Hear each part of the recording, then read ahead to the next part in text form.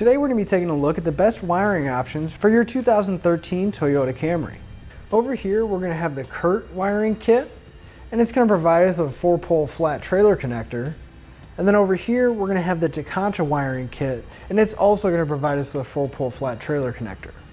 The differences between our two wiring kits is going to be very small. The major difference is going to be the powered converter. They're both going to use one, but in our experiences, the Tekonsha has had a better track record for durability.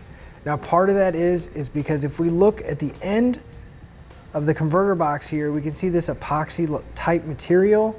That's going to be a potting material, and the entire converter box and all the circuits inside are going to be filled with that, which is going to make it resist any kind of vibration or anything else, as well as any kind of weather and moisture from getting inside. Opposed to the Curt, where the wires are just going to go straight into the converter box, and if you kind of pull on the wire, you can see that you can almost actually look into the converter box itself, which opens up areas for moisture or anything to get inside. With that being said, both of our wiring kits are designed to stay on the inside of the vehicle. We're going to have T connectors that we're going to plug in behind our taillights that we're going to get our signals from. And then we'll take either a zip tie or the included double-sided tape in one of our kits to secure the converter box somewhere inside the trunk. And our 4-pole flat trailer connector will stay inside the trunk area until we get ready to use it. Since they both are powered taillight converters, we are going to have to run a length of wire up to the battery.